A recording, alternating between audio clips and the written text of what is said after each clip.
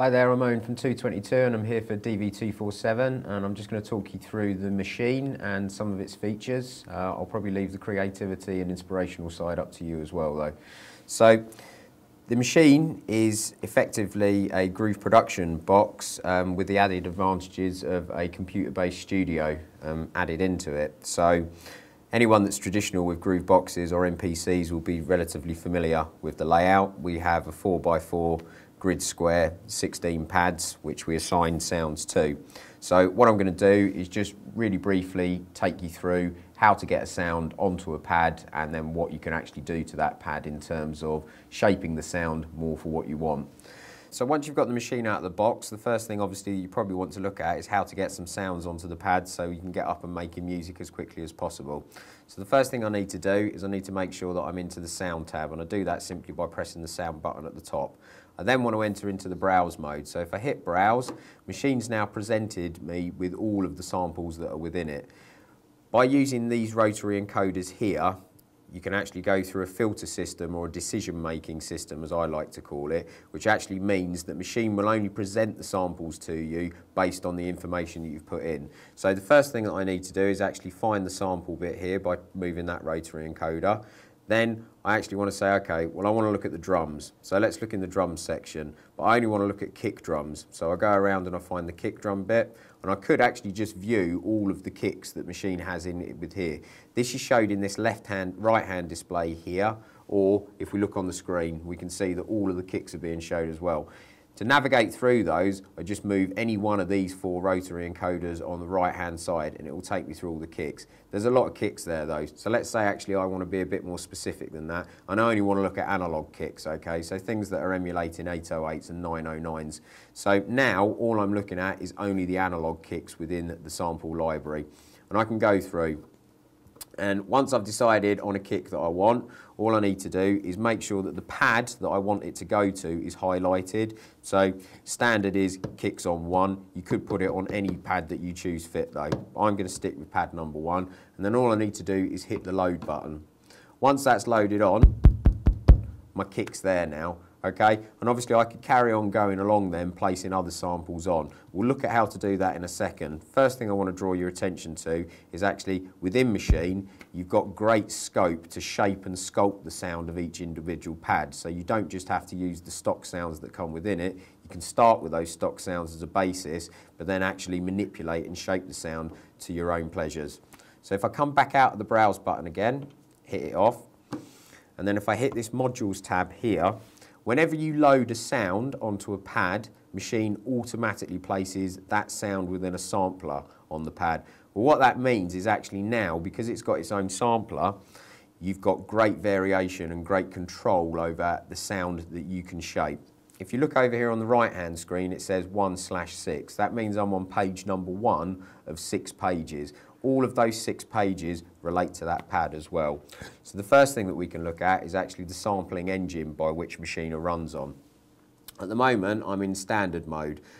I can have a choice of vintage mode, which is modelling an SP1200, and as you had with an SP1200, you have 3 filter settings within that as well, and then 4 filter settings, apologies, or you can have an MP60 or an MPC60 emulation as well. People that are more into dance-orientated music might want to stay away from those. People that are more into urban music will probably use those. But again, there's no rules. The boundaries are there to be broken, so whatever you feel more comfortable.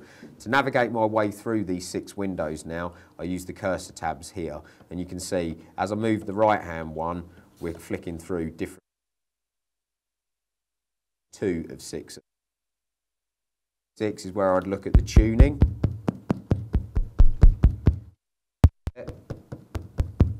By the start of it, I mean the start of the sample itself, whether I want it reversed. And now, here, the type relates to the type of envelope that's on. We've got it on 1 shot at the moment, so nothing's shown in this window. As I move it now, though, you can see, now I'm on an AHD filter, it's giving me actually attack, hold, and decay. And we have an ADSR filter, which will be more familiar to the producers as well. So this is where you can really look to shape your sound as well. You can look at the attack of the sound, decay, sustain, and release. Again, I suggest just spending a bit of time getting familiar with those and playing about with them as well, because it's the best way to learn how to and get the full effect out of it. Take that back to 0 so we've got a more normal sounding kick drum, and take the reverse off as well. Okay, I'm fairly happy with that. So I'm going to move on to page number 2 now. This is where we'd look to apply some effects to it. So we can look to increase the bit rate, decrease the bit rate, drive the signal a little bit harder. The area that I spend more time in is this filter section here. You have a choice of a low pass filter, band pass filter, and high pass filter, and an EQ. And again, that's relative to each pad as well. So you can actually spend a lot of time sculpting the different sounds to how you want. As with most kicks, I'm going to put a low pass filter on to start with. I have to choose in the frequency spectrum as well. It's on about 1 kilohertz at the moment. I'm probably going to take it up to about 3, I would imagine. So there we are on 2, 3. That'll do me. Again, if you want a slightly duller sound, you bring your cutoff down. Slightly brighter sound, you're going to take your cutoff up. Again, you've got resonance on there as well. Move on to the 4th page. This is where we've got a modulation envelope, and obviously we would choose how that modulation envelope, what shape it was in, by looking at the ADSR filter, but also as well then I get to choose the destination as to what that ADSR filter is going to affect. So is it going to be the pitch, is it going to be the cutoff, drive or pan? Again, it's up to you to decide where you want those to go. If we go on to page number 5, we've got an LFO. You've got 1 LFO per sampler, and again you can look at the speed of the LFO, the type of wave that it's running on, whether or not you want to sync the LFO as well to the BPM. Again, you can choose your destination as to what the LFO is going to affect. Page number 5 is looking at the velocity again, and the velocity is how hard I'm hitting the pad. The harder I hit the pad, the more effect it's going to have. And then if we go on to the last page again, we're onto the mod wheel destination. Again, I really urge you to spend a bit of time just learning these, and again, just experimenting and finding out what works for you and what doesn't work for you. So let's say now I've got my kick and I'm happy with it. I now want to put something onto number 2. It's exactly the same process again. Highlight number 2, come out of the modules page, hit the browse. Okay, so now I'm looking at all the kicks again, but let's say I want to put a snare or a shaker or something like that on. Found the snare. Again, I could browse through all of the snares that the Maschine has within its sample library, or I could choose to actually use the subtype button and actually make that decision less. So let's have a look at a side stick. Okay, there's all the side sticks. Let's load it in.